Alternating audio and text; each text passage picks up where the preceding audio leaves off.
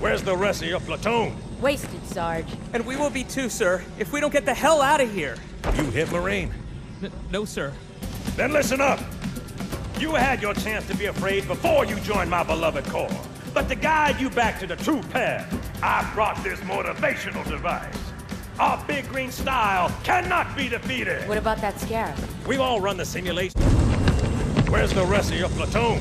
Wasted, Sarge. And we will be too, sir, if we don't get the hell out of here. You hit Marine? No, sir. Then listen up.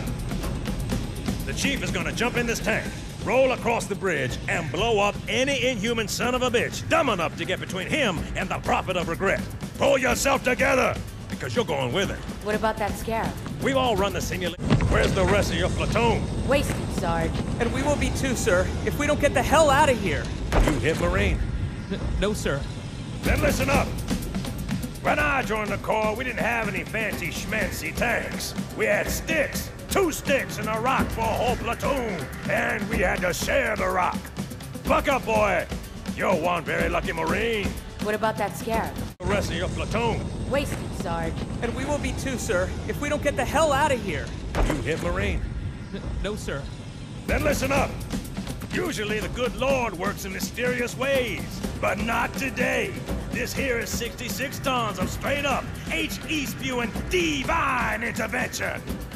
If God is love, then you can call me Cupid. What about that scarab? We've all run the simulations.